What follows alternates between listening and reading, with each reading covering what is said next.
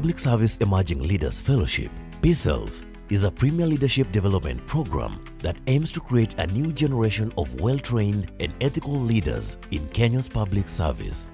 This fellowship aspires to contribute to a transparent and ethical service at the national and county level by recruiting young exceptional talent in the civil service to improve public service delivery, manage government resources ethically and transparently, and building a cadre of high-achieving professionals. I want to congratulate the 51 fellows in the Emerging Leadership Fellowship Program. If you do your best, I am confident that our public service will be in good hands today, tomorrow, going into the future. The program is jointly run by 3 partners: the Public Service Commission, Emerging Public Leaders, and Emerging Leaders Foundation Africa, with Chandler Institute of Governance as the curriculum developers. The Public Service Emerging Leaders Fellowship is a true demonstration of inclusive youth engagement. We are building a network and a whole system of able, competent, very stable, very innovative public servants who have the vision of the country in mind and who understand what it means to serve citizens with the most innovative and the most effective services there ever has been. Now, when you begin early, because this program targets public servants who have been in the service no more than 2 to 3 years, you begin to ensure that the public servants entering the public service itself are properly guided in terms of the kinds of values, practices, policies, processes, systems that exist in the public service. What I see in the young people is a future. And this future cannot be done any other way than to looking and mentoring and nurturing leadership for the willing. And I guess our first cohort comprised that very willing young men and women who are proved over the year that they can do it, they can cause the change that we need for this country. On 21st November 2021, the 3 partners, PSC, EPL, and ELF Africa, entered a tripartite agreement through a joint memorandum of understanding. The MOU signing was held at the Kenyatta International Convention Center and was graced by the then Cabinet Secretary, Ministry of Public Service, Professor Margaret Kobia. I just want to congratulate the Public Service Commission for teaming up with the other 2 organizations to purpose to develop leaders in the public service. The MOU signing paved way for a meritocratic recruitment process that was jointly conducted by the 3 partners. The recruitment targeted young women and men aged between 18 and 35 who were permanent employees of the Public Service Commission and had worked for the government of Kenya for between 6 and 12 months. Over 6,000 applications were received, from which an initial list of 700 applicants was drawn. This number further came down to 250 shortlisted applicants who proceeded to interviews.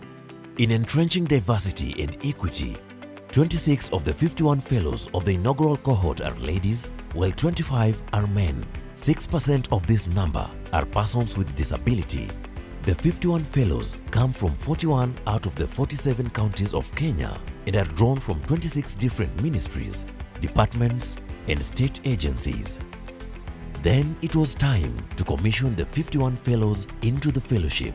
In March 2022, guests from all walks of life gather at KICC for the official inauguration ceremony. This was an auspicious occasion, graced by Madam Ellen Johnson Sirleaf, the former president of Liberia, who was the chief guest. All of you represent the future of your country. Your leadership and the devotion you give to public service will result in meaningful contribution to Kenya's bright future. Speaker after speaker spared no chance in enumerating the value and importance of this fellowship. The inauguration of the first cohort of fellows is therefore the beginning of the realization of the process of developing leaders in the public service. To the inaugural cohort, whoever much is given, much is expected. We have a greater task ahead of us and a duty to demonstrate value and give our partners a reason to keep investing on this noble cause. But like Professor Wangari Maathai, she found her little thing, which was planting trees. What is your little thing? Please find it and fan those flames in your heart and keep going. Make a difference. You have already chosen to serve. You are daring to lead and to transform this country, this continent, this world. My hope is that you start a wave of talent that is as committed to the service of your nation as you are and the world we all live in. Empowered and accountable leaders are critical to a professional and effective public service, which inspires a sense of purpose and drives high performance. Through this program, we're sure of injecting new ways of thinking and approach in government institutions that will ensure for all of us greater efficiency, greater transparency, and effect very useful and value-based public service. Emerging public service leaders, therefore, must be champions of efficiency and value for money by developing and implementing innovative, cost-effective service delivery solutions. The Public Service Emerging Leaders Fellowship is implemented through a public sector-centered curriculum whose focus is three-pronged: citizen-centric service delivery, public service leadership and ethos, public sector systems and methods. These thematic areas are delivered by seasoned private sector practitioners and illustrious career public servants, both in service and retired. We have laid a very good foundation on the curriculum. I think we have designed some useful programs. Of course, we'll be happy to work with the team here to tweak further if there's need to. And I hope this program to be successful, not just now, but for the future. The workshop program or the segments, they were structured very well. We had the formal part where we could sit in a class, have lessons, have practical exercises. And in other aspect, we had informal interactions like bonfires where we could meet, share our personal experiences from fellow to fellow and from other people we consider as mentors. And these are now the platforms that help us know each fellow at a personal level. So this Emerging Leaders Fellowship Program is critical in that, one, it takes the best of our future public servants.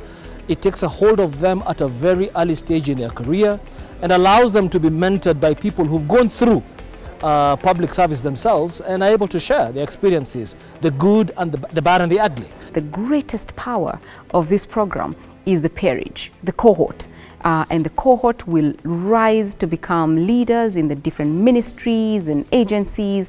And I think that that collectivity and interconnections is what is going to be of real value to this country, but also to the individual peers that are members of this cohort. And the fellows are the real heroes of this PSELF story. Many of them have already begun effecting change at their different workstations. Over the last 1 year, I've been extremely impressed. I've been extremely impressed because we saw young people who were not even confident about themselves coming in. We saw young people who at times could not even address a crowd. But we also saw young people who did not know what the public service career holds for themselves. As they graduate, and I've interacted with them from the inception up to now, we have had private conversations, we have had a lot of interesting things, we have seen them taking initiatives. I'm very glad one of them is doing a master's, and a number of them are also seeking for opportunities to develop themselves. That is what I saw. We have seen people who have come to know that their development of their career is in their hands, and they should not let anybody else take charge of that. In Nakuru County, Jacob D. Kiage dreamt of a tech-led adult education at his Nakuru West Sub-County Adult Education Center. Inspired by the stories of change driven by ordinary men like him, he applied for a grant from the Safaricom Ndoto Zetu program. And as sure as his faith was, he received 500,000 shillings, grant worth of computer and related accessories. The ministry sent the instructors, and once they have sent the instructors, it's now you to look for how to handle those youths, how to look for the resources. So this is something that I took. I look at the challenges and how to overcome these challenges. It brought the idea what we were taught about integrated service. You can give service, but you don't have just to restrict yourself to your ministry. Collaborate, collaborate, collaborate, and you will get the best results. In Kisumu County, Henry Nyamogosa, who teaches at the Kisumu National Polytechnic, amazed all and sundry. Henry took over a neglected course that no teacher wanted. Henry has picked up one of the courses that was low-lying, the course in tourism management. Originally, this course had been placed in the business department, but I think when Henry put up the focus, that course was changed from business department to hospitality and institutional management. And that is one of the courses that we get 100% pass. The students are so proud of it. He's very outgoing. He will arrange for them academic trips, and I think he's impacting very well on the students. Before I joined the fellowship, there was many gaps in me, myself, in even how do I handle my target audience, in this case the students. Then another thing on how do I improve my service delivery through following the right procedures and everything. So since I attended the fellowship, I can see tremendous change in that, because one, now I know I keep involving my students who are my citizens now in doing everything I do. In Lamu County, we meet Hadija Mohammed, a probation officer who is now going above and beyond her job description. One thing I can say about the PSELF, it gives one a change of mindset in how to go about your career and everything. You need to think outside the box. It doesn't, your role doesn't end with what you do, but what you can do. So for instance, for me, not only do I work in the probation, but I also aid the education department by providing my counseling skills, because besides being a probation officer, I'm a professional counseling psychologist, and I render my services to the community and also the other departments by trying to empower young girls, young boys in our community to see the importance of education, importance of literacy from our community. So one thing I can tell about my colleagues out there, seek any opportunities that is going to better your skills. As we look beyond the vista into the future, where do we all see this fellowship? I would tell a fellow in the PSELF program, remember your mission. Stand your ground when it comes to your values. It counts, it matters. Be seen, be heard. Pursue your mission, pursue your purpose. My vision for the Public Service Emerging Leaders Foundation program is that as we go along, we build a critical mass that can be a tipping point of young public servants who've gone through this program. When they go back to their ministries, their organizations, their public institutions, they're able to practice what they have learned through this program and be able to take leadership roles within those public service institutions and make them better. To me, the greatest thing is to have the program growing from the 51. As you know, we are now moving to 65. I'm seeing it going to 100, and You know, when you have all these many nurtured as leaders, the public service is much richer and healthier and more determined to give the service the citizens of this country need. So they should consider themselves the apostles of sacrifice and service in the public service. And as apostles, move out with the gospel of service and spread the gospel of service across the public service, not just in Kenya, but across the African continent. Public Service Emerging Leaders Fellowship, nurturing value-driven leaders.